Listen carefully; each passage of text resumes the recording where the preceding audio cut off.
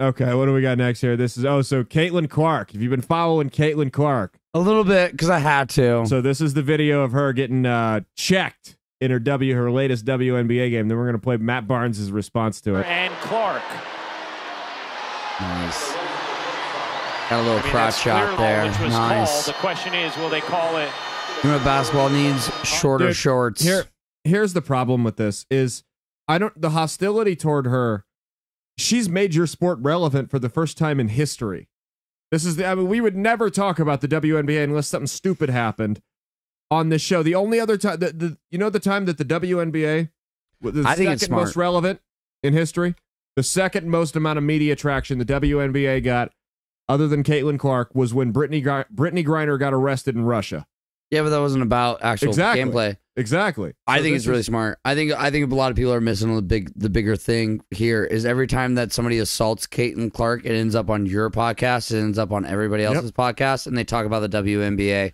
Nobody's talking about how much points she scored in that game. How many did she score? I don't fucking know. Yeah, all I know is that this woman that assaulted a few other women and got kicked out of the league, I know all about this incident now. You know, it's just like the Kardashians. Everything how many I know people about are talking about the WNBA? They should come out and just shank Caitlin. No, not kill her. They need to keep assaulting her. Yeah. Shank her and then let her score 40 points after the shank, and then it'll be on every news. It'll be on ABC, and they'll be talking about the WNBA. It'll be the best publicity ever. The more they beat the shit out of her. There is a lot of bitterness toward this woman, though, from other players in the league, and I'm like, dude, you're biting the hand that feeds you right now. This is the golden goose, you know? Are they, or are they making a bigger goose? Or do you think it's the WWE? WWE? It's fake. Like, yeah, they're intentionally riling people up. Look, if you're making $70K a year and your male component is making $300K a year, because I'm not saying they're making $1 million, because obviously the NBA woman that assaulted the other woman, minimum is like $750,000. Yeah, if that's the pay differential, and it's because people don't pay attention to your sport, what's the one thing people are paying attention to?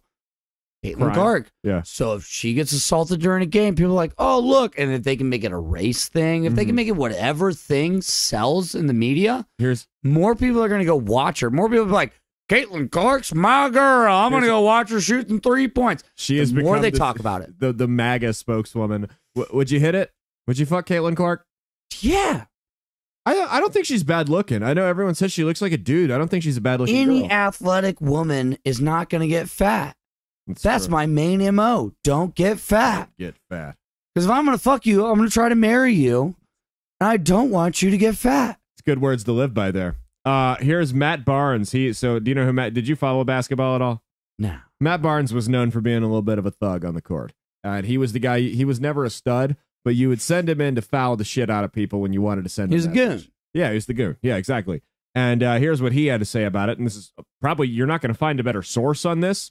And you're not going to find a better take on it either. There's a hot topic going on right now. Caitlin Clark says she got cheap shotted against the sky. I mean, throughout the season, she's been getting beat up. Hard screens, elbows, knocked down. It is what it is. She's not the first. She won't be the last. My issue and my question is, where the fuck are her teammates at? Where y'all at? Where the rest of the Indiana Fever at? I've seen a couple girls smirk when she's got knocked down, half-assed to pick her up. Like, y'all supposed to protect the asset, protect the star. Damn. And all this is the team. She's the star. You always protect your star. I was someone who protected the stars. You fuck They with are Cole, fucking her up. CP, Blake, list goes on.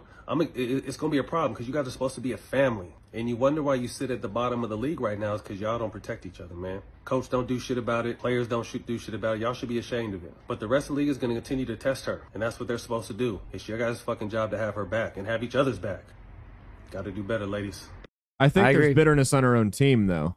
I think, because here's my thing, dude. I played competitive sports my whole life, up until, obviously, my early 20s. But I played competitive sports my whole life. Early 20s. Early 20s, yes. And I was not a college athlete, to make that clear. If somebody would have hard fouled one of my friends like that or one of my teammates, we're all going to beat the shit out of them. That was high school, all of it. That we were going. It was going to be a fight. Look, I get the game's physical and whatnot, but intentional flagrant fouls like that, there's going to be a problem. And they don't even try to help her up. They just let these women knock her around. Yeah. And so it makes me wonder. That's what makes me wonder if this is more than just showmanship. Because her own teammates aren't even trying to take her side on this. I think there's legitimately some resent there a resentment there because she's come in and she's out of nowhere just been the biggest star in the league. And yeah, like they said, it's this straight white lady that, and you know, the majority of the league's black dykes. So it's like, take that. Pat McAfee had to come out and apologize because he called her a white bitch. I just said black. He dyke. said that out of context. I saw that. The way that they're saying that he wasn't calling her a white bitch. No, he I didn't don't call know her that at all. He said, well, you have this white bitch that's tearing the league up. He did not. I don't know because it derogatory. makes financial sense for her teammates to support her. It makes a lot of financial sense to make her an icon because that's going to make you more money by being on the same team. Right. Whether you have grudges against her, somebody's going to be in your ear and being like, hey, Caitlin Clark is a golden goose. Shut Everyone's up talking and take the money. Shut up. Yeah. Help her because you're blessed just to be on the team with her. Right. You're going to make more money just by being Scottie Pippen than just being some nobody in the WNBA. And I think his take is a smart take, but at the same time, people are motivated by money. Right. And if you're following your dream and your dream is basketball and you're a woman and like Caitlin Clark's making what, $73,000 a year? I don't even know. If I make more than she does just by being a welder. So the women on her team aren't making nearly as much. But now money's rushing into the WNBA. You wouldn't protect that? You wouldn't support that? Right. Why? Well, have you seen the other girl that's a rookie that's blown up too, Cameron Brink? No, but I've been watching that Angel girl do her thing. Whoa, look at that. The Viking girl. She's like 6'5". Yeah.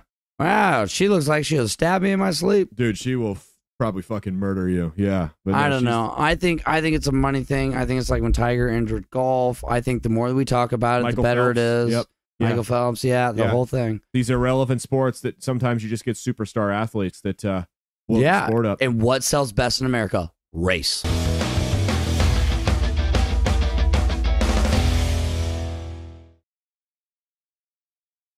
Hey, thanks for watching. If you liked what you saw, be sure to click the link in the description to get the full episode on Rumble. If you prefer to listen along, you can actually get us on Spotify, Spreaker, and iHeartRadio. You can also go to www.outlawstreamers.com to learn more about not just my show, but tons of other great shows and all the exciting projects they have coming up. Follow my socials at Caleb Isn't Funny on Twitter and Instagram, at Caleb Salvatore Comedy on the Chinese Spy app that is TikTok, and be sure to like and subscribe to this YouTube channel. Thanks, and we'll see you every Saturday for brand new episodes of That's Based. Peace.